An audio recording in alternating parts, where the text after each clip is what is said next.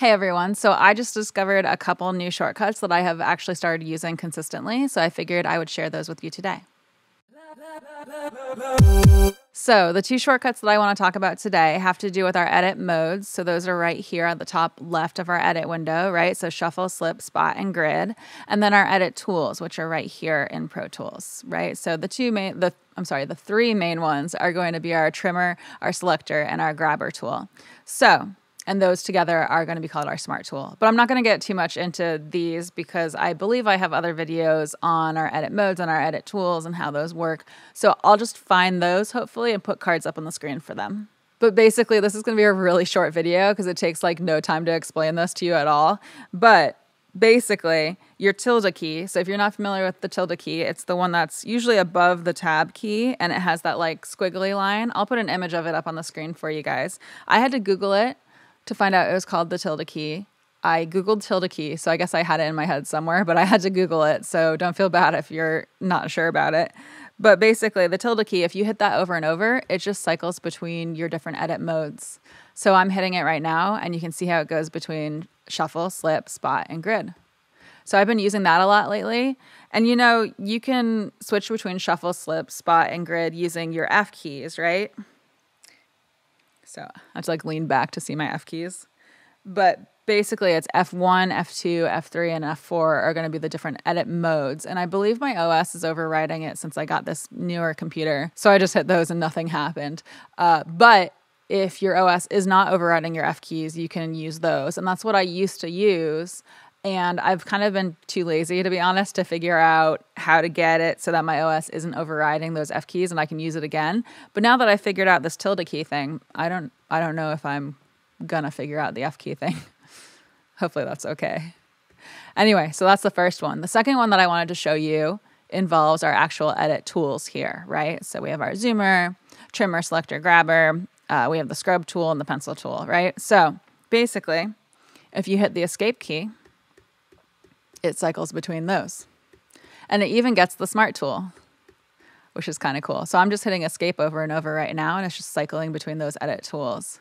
So same thing here, right? You can access these using the F keys. So it's the next series of F keys in order from left to right. So these are F1, F2, F3, F4. Then this is F5, F6, F7, F8, so on. Right, so it's the same idea. My OS right now is overriding those F keys. So I used to use those a lot, especially to switch between, for example, the grabber and the smart tool or the selector and the smart tool. I would use those a ton because you can just hit any of these two keys. So they're F6, F7, and F8, I believe. And normally, oh, that one's working for me.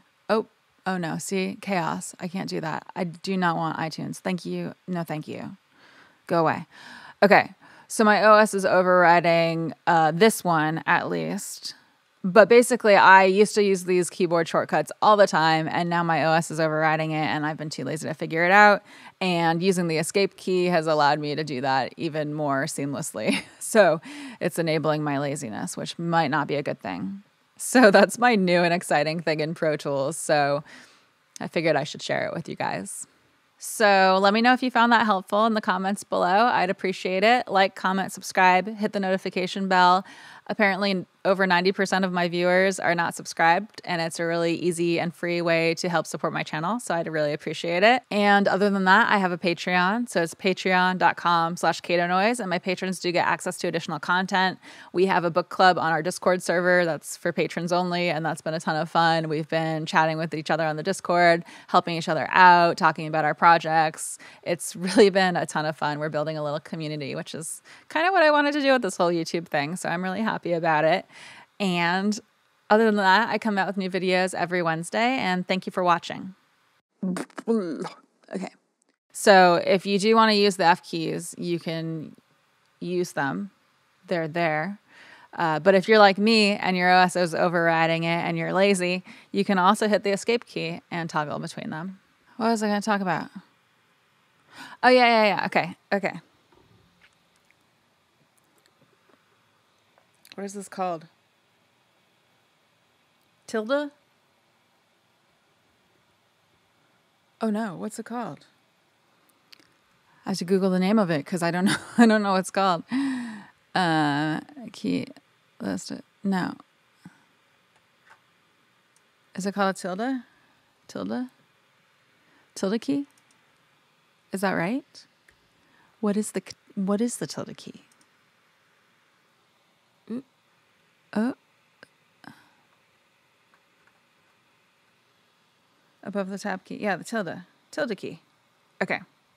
It's called the tilde key.